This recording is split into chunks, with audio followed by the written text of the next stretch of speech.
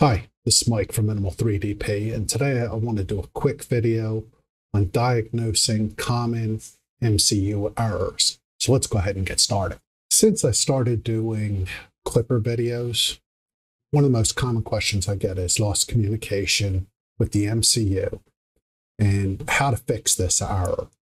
So I just wanted to do a quick review on how I would diagnose this error and then how I would go about fixing it.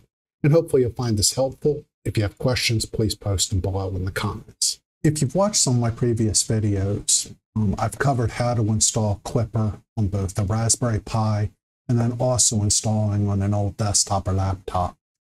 Now, the MCU error typically occurs when you're installing the actual firmware on the motherboard of your 3D printer. So I'm assuming you have Klipper installed and running on your Raspberry Pi or your laptop or PC, and now you're looking to diagnose why isn't it working when I try to get the Raspberry Pi or a computer to talk to my printer. So let's just talk about some of the reasons why that happens. If you Google Klipper config examples, it's going to bring you over to the Klipper documentation.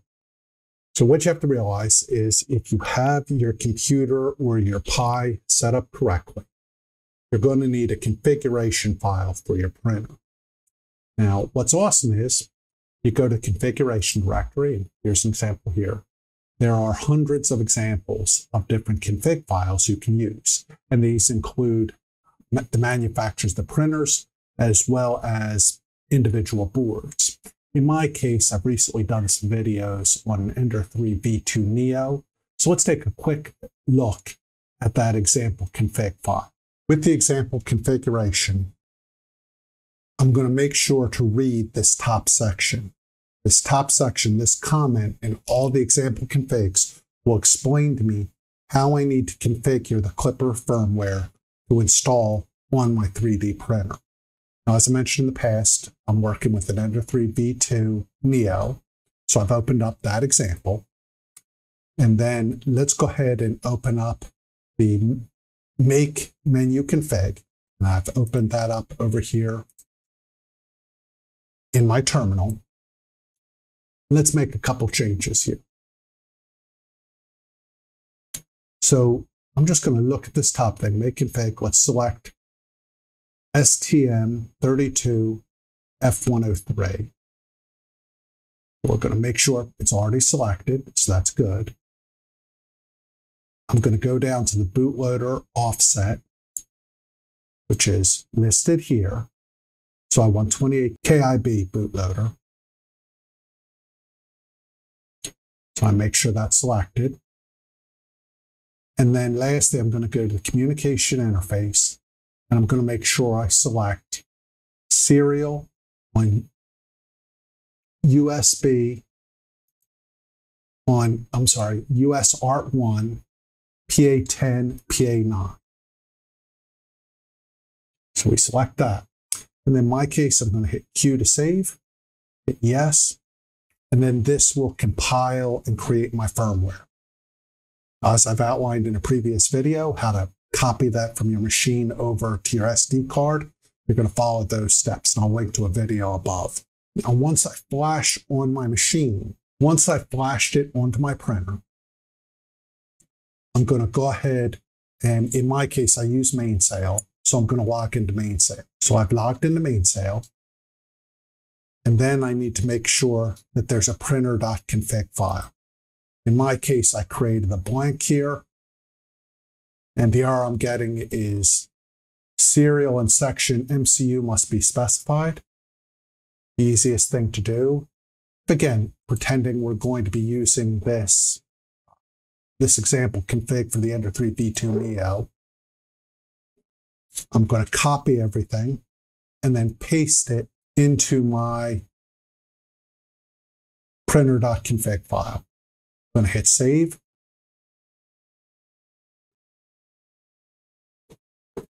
And I'm still getting an error here. Now, this error I'm getting, one of the main reasons is I don't have this serial MCU set correctly. So let's show you how to capture this information. I'm just going to go over to the Klipper documentation. Let's find the command. So here's the command we're interested in. This lists the MCU that's attached to the Pi or the PC. And then I'm going to go over to my command prompt. I'm going to SSH onto the Pi/PC.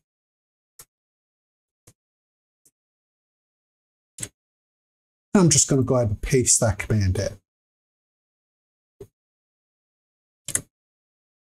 I have the MCU right there. I'm going to go over to my printer.config file and paste in that path.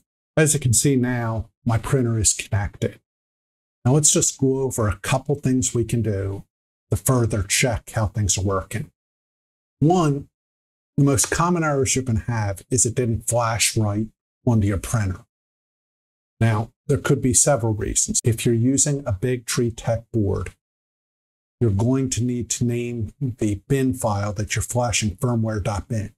You can, once it's done flashing, you can check to make sure it flashed by looking at the file name. It should be renamed all in caps firmware.car. So you know it's successfully flashed. In the case of Creality boards, and those are the two I have, it's still going to have the same name. It's still going to be firmware.bin. Hopefully you can connect where your errors change. But the most common errors you can have is it's not flashing correctly, and most likely that's because you haven't taken a look at the example config and read through how it's set up. Just going back, let's look. I have a Tronxy printer here, so I'm scrolling down. And let's see if they have an example here. Tronxy 5SA. And so I think it's this example right here. And if I look, you can see that there's a different set of instructions here. You want to make sure you read these files and you read this code to figure out how to update things. In the case of the Tronxy, I'm not doing a .bin file. I actually have to, according to this, call it update.cbd. So you want to make sure you're reading these examples. Using these examples are key to figuring out what your problem is. And like I said, most of the time, problems come down to not having this configuration correct, checking the wrong thing, having it on USB rather than USR. But check the config files, the examples, to make sure that you have everything set up as it's outlined. Going back to the Klipper documentation, you'll notice that there's a Klipper community on Discord. That's a great resource. Also, there's frequently asked questions in the documentation. And then I also found on the Voron website common Klipper configuration errors. And these are all great examples and things you need to look at to help you figure out how to connect. Now, the last thing you can do, which is more of an advanced feature, is if I go back over here to Mainsail, and I'm sure it's the same in Fluid as well. At the bottom here, I have log files for both Klipper and Moonraker. I'm going to real quickly open the log file for Klipper, and it's clippy.log. I'm going to download it. Let me get my downloads here. And I'm going to open that. I'll open with Visual Studio Code, which is my preferred editor. Once I have my log file open, what I'm going to do is scroll all the way to the bottom. Most recent updates should be at the bottom of the file. So I scroll to the bottom, and then let's look and see what it's saying.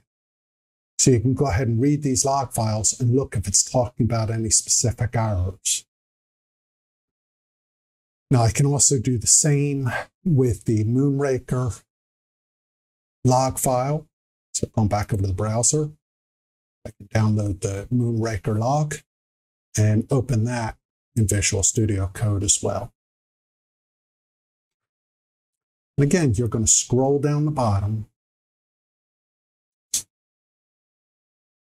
and look and see what kind of errors it's giving you and what it's telling you. So your last tool in your arsenal is to take a look at these log files and read through them and see what it's telling you. Now keep in mind, if you decide to post on Discord, or you decide to post on Reddit, or some of the other help sites, make sure you include a copy of your log files. Now, personally, I'd probably cut this file down a little bit, but if you're not familiar with this stuff, just post the whole log. And hopefully somebody will be able to help you. I have my printer up and running. Everything's good to go. If you're having MCU errors and you don't know what to do, feel free to post your error down in the comments and I'll try to assist you as I can. Or go to Discord or Reddit and post your questions and let's see if we can get you some help. But if you have any questions or comments, please don't hesitate to post them below. This is Mike from Minimal 3DP. I appreciate your time this evening. If you have any questions or comments, please post them below. If you like what I'm doing, please feel free to subscribe or give me a like and share. If you have any feedback, please feel free to post that as well. I'm always open to trying to do a better job. I appreciate all your time. I hope you have a great night and happy 3D printing.